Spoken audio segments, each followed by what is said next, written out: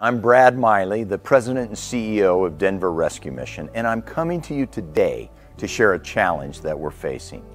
As you know, it's a tough time in the labor market right now, and we're trying to fill incredibly needed open positions to serve our neighbors experiencing homelessness.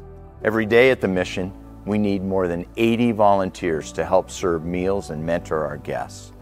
We need your help. Please take a look at our website at denverrescuemission.org. And will you think about joining us in this critical work?